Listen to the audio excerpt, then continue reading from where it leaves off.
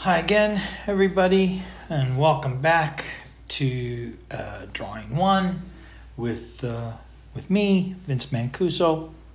In today's video demo, I want to explore the idea of perspective and how we apply perspective and how we work with perspective in a way that's keep it simple, stupid, and effective for the artist. Now, I'm sure, you guys have all sort of had that experience, where you've got the horizon line, and if you're doing 2-point specs, you've got 2 points, and you sort of draw to those points and, you converge the lines and you start to draw objects, but you've got horizon line, you've got convergent line, and so on and so forth. And if you're doing a complicated drawing, this all starts getting a little nuts, okay? Because all of a sudden there's all these lines sort of converging to different points, going back this way, and if you turn around and you divide your forms, and you've got more converging lines going in various directions, and your drawing becomes this sort of technical sort of mess, okay? And although this is correct, because this is basically the fundamental principles of perspective and convergence, we need to simplify this process, and we need to make it understandable in a manner that allows you to effectively use the concept of perspective without the crippling, time-consuming process of having to draw all the technical components like a horizon line and vanishing points and so on and so forth. Because let's face it, for example, if I was to draw a meteor shower of cubes in space, there's going to be multiple horizon lines and multiple vanishing points. And if I start going down that path, that rabbit hole, I'm not going to be able to draw this drawing in any effective way that becomes timely and enabling me to explore ideas, okay? So when I consider this problem of perspective, there's literally one fundamental principle that you need to understand, okay? So let me draw here, for example, here's a person standing, okay, from an overhead view and looking this way, okay? And at some point, right, in our drawing, if we think of our drawing as a window, right, that page establishes a picture plane. Okay? And then this continues on to infinity, right? Somewhere to the limits of our perception, and it creates a horizon line, okay? And on that horizon line is where the vanishing points reside. So here's the basic idea, which is fundamental, all right? If the station point, the point of view, right, the PV, right, is looking at an object like a cube, and that cube is touching the picture plane, on one of the corners, okay? What happens here is parallel lines that move away from the picture plane, okay? Here's your picture plane, and the parallel lines that are moving away, okay, from this picture plane, right? For them to look correct in space, they have to start to converge.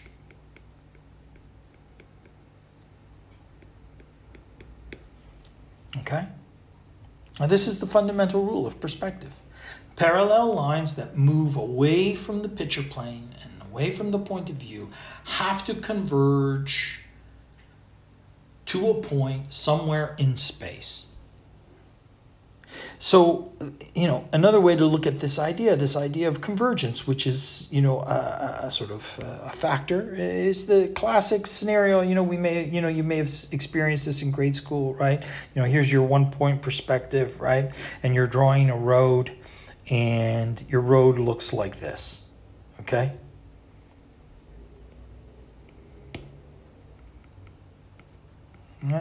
We've all sort of this. So what is happening here? You know, these lines are parallel. Okay, and as they move away, from the picture plane, they begin to converge.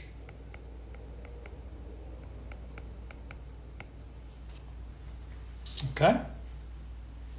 So if we take this simple idea and we apply it to a cube, all right? Let's take a look at this. We apply it to a cube.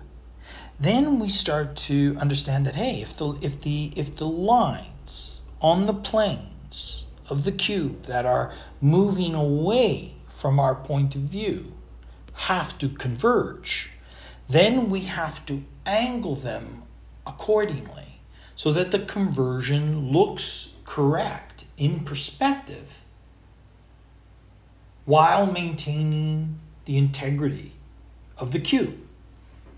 So look at how I deal with it, right? If I'm looking at a cube directly overhead, for example, there's my edge, and here is my plane that's above. Okay? And now let's ask yourself, does that look square? You know, considering the convergence, right, that has to occur here on the horizon line, right? These distances, right, do they look square? Do they look equal? Do they look at 90 degrees? You know, generally, I'm trying to be perfect, but generally, yeah, the perception is that it's a square plane. So now, if I draw a plane moving away from it downward, okay, I'm looking at something that does this, right? Okay.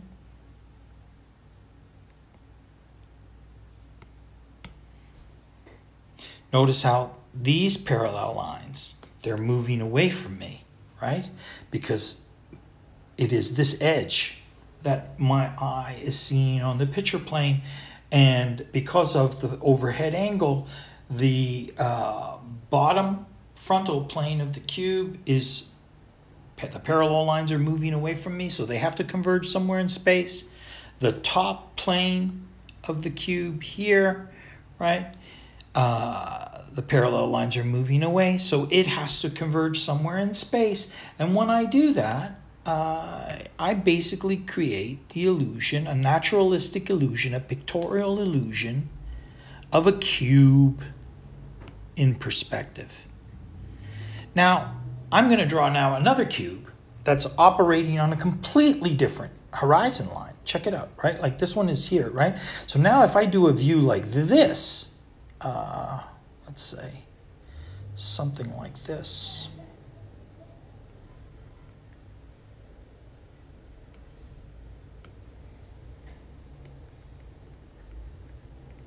Okay.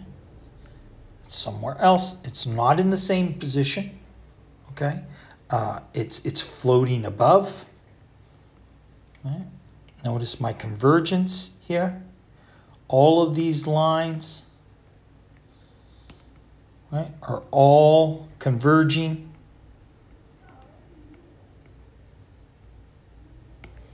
Right? These ones here are converging. These ones here are converging. All right? And now I've got a cube floating above the first cube in space, completely different horizon line, completely different perspective, but correct and looking like a cube. Let's do another one. Right? Here's another sort of view. Look at how this one plays out.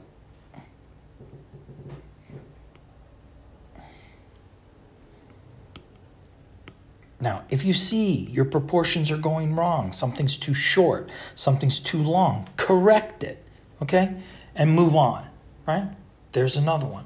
Now, this particular one, look at where the convergence is happening here, and it's happening here, like so, right? And here, like so, right?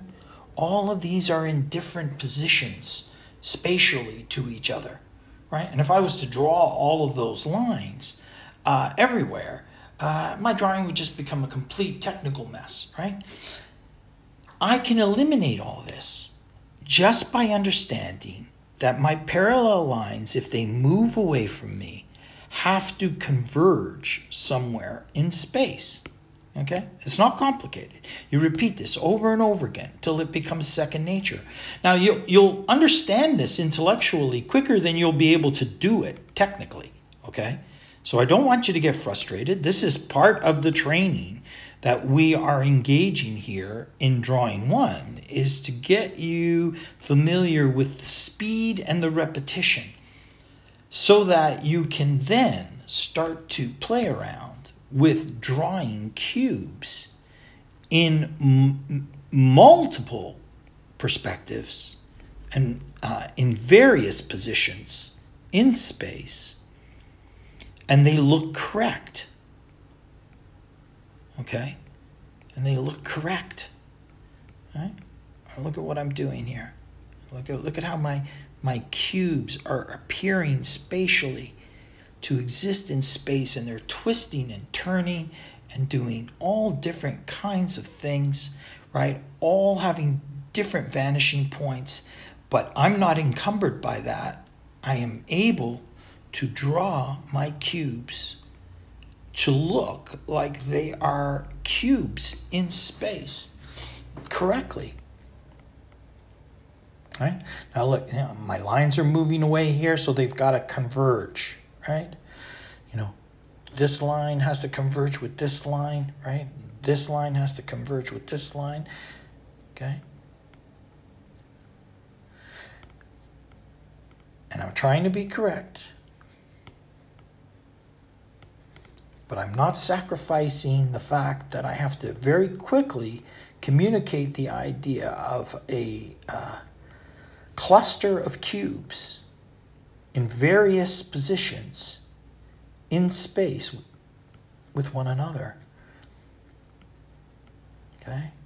Now, this is the kind of thing that if you want to become a master drawer, you have to practice, like practicing your scales when playing a piano or a guitar, endlessly, right? Building and constructing accurate cubes very quickly, right? You see how quickly I'm drawing, right? This is how I want you to approach the same problem. I want you to be less concerned with being absolutely correct and more concerned with being perceptually correct, right? The perception of correctness, okay? This is more important. I'm trying to be perfect. I know that I'm not. That doesn't matter. I have a purpose here, which is try to communicate to you, right, the presence of many cubes in space, all working in different perspectives, different vanishing points, but looking like believable cubes. Right? You can see this now at work. I have created an illusion of a cluster of cubes in space from the foreground to the background.